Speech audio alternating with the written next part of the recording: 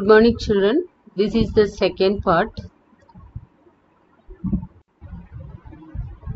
Chapter 8, Chapter 3, Tissue Level of Organization. So, this is the condition of first PPT is to pseudo-stratified epithelial. These are generally columnar but unequal in size but multi-layered. But nuclei is present at the different level in different cell. And the general function of the pseudo-stratified protection, secretion, absorption.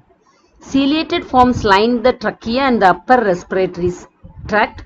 Non-ciliated forms line the epididymis, larger ducts of glands and tracts of male urethra. Okay, so pseudo-stratified epithelium is classified. It's a columnar and with the different nuclei present at different level, and the function is protection, absorption, secretion. There are two ciliated form. The location is different, that is trachea to upper respiratory tract.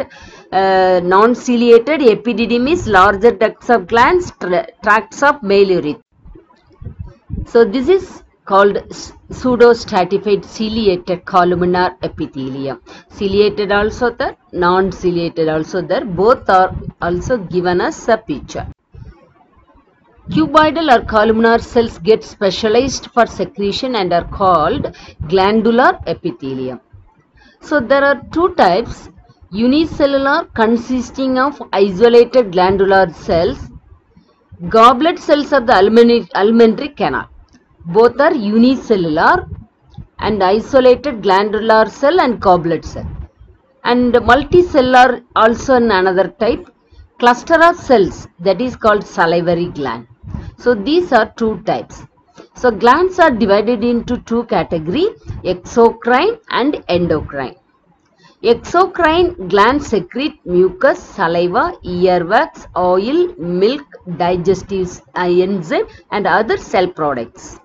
So exocrine glands are generally they are secreting mucus, saliva, earwax, oil, milk, digestive sebum. So these are duct glands. So their products are released through the duct. Then endocrine glands, this is one type, do not have duct. Their secretions are called hormones, directly poured in the. So this is the example for endocrine and this is the example for exocrine. Glandular epithelium divided into two, endocrine, exocrine. Exocrine is divided into unicellular and multicellular. Based on structure, unicellular, example, already we have studied goblet cells and all, and multicellular, when the tubular, alveolar, tubio-alveolar, secretory unit la main irukum.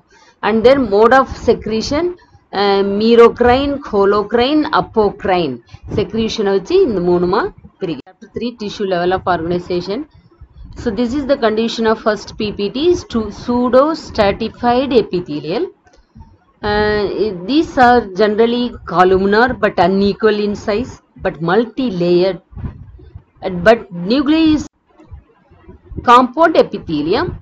It's made of more than one layered multi-layer of cells. Thus has a limited role in secretion and absorption. Four types of compound epithelium: stratified squamous, cuboidal epithelium, columnar epithelium, transitional epithelium. So stratified squamous epithelium is two types: keratinized, which forms the dry epidermis of the skin, non-keratinized. இப்போ வந்து palm and footல இருக்கிறது வந்து keratinized. Non-keratinized type forms the moist lining of the esophagus, mouth, conjunctiva of the eyes and vagina. Always they are wet. That is non-keratinized type. Cuboidal or columnar cells get specialized for secretion and are called glandular epithelium. So there are two types: unicellular consisting of isolated glandular cells, goblet cells of the alimentary. So this is the example for endocrine and this is the example for exocrine.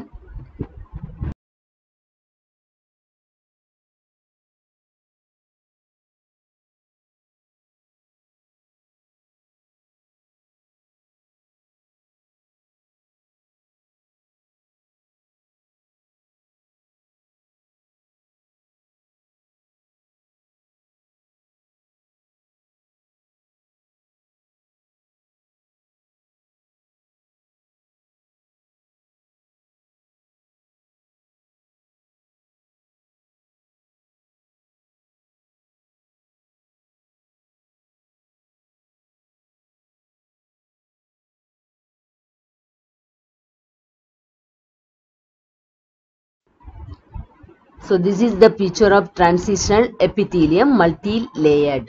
Chapter 3, tissue level of organization. So this is the condition of first PPT is to pseudo-stratified epithelial. These are generally columnar but unequal in size, but multi-layered. But nuclei is present at the different level in different cell. And the general function of the pseudo-stratified protection, secretion, absorption. Ciliated forms line the trachea and the upper respiratory tract.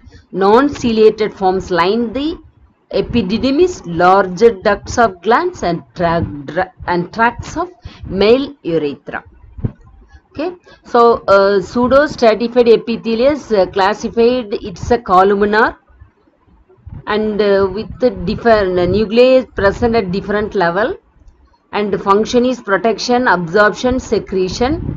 There are two ciliated form. The location is different, that is trachea to upper respiratory tract. Non-ciliated epididymis, larger ducts of glands, tracts of male urethra.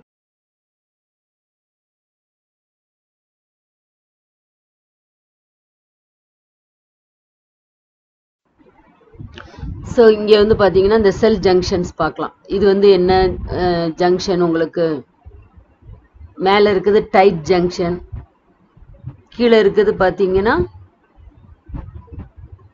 Tight ஜங்ஷன்னா ஒரு cell இன்னொரு செல்லும் cementing பண்ணுறதுக்கு. அட்ஹரிங் junction, gap junction பார்த்தீங்களா, gap junction வழியாக தான் message போகும்.